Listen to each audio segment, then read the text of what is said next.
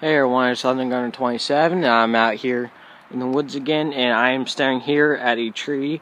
This is called a beech tree. A beech tree is a slow-growing tree, and the trunks are get big. They can get huge. I mean huge. And today I'm here to show you guys what the uses is from this one tree. This one tree is amazing for a lot of people because the wood is very durable. If I try to bring my knife out, it's going to be hard to, cut. It doesn't go through as well.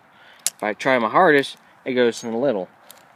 And you see here, people try to carve as hard as they can, and it really doesn't do much to the tree.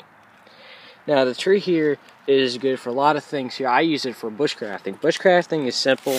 It's really durable. You can make furniture out of this tree. And okay, let's go for example what the uses are for this tree. This tree has nuts too. It's got edible nuts. They're a triangle-like shape. They taste similar to a chestnut, but they're still good. And you have to find them before the squirrels do. And another way of finding that you're near a bush tree, because nothing here grows except for the little pines here. And those aren't really pines; those are club mosses. If you ever seen that video, that's what these are. And this tree here has durable.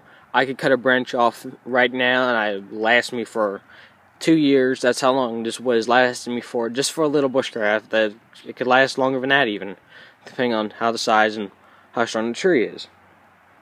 Now, every year these produce really massive amounts of these little triangle-shaped nuts. There is none now because, it's late in the winter and the squirrels probably got to them. And this here also makes great lumber. It makes great about everything pretty much. And this also makes great beer, booze, and wines. I believe that's what there's all kinds of things that you can do with this kind of tree. I call it the god of the bushcrafting because you could use so much for this one tree. And it's very, very, very, very hard to cut at points, but kind of made that clear already. Alright, and this is called the beech tree. I'll see you guys around.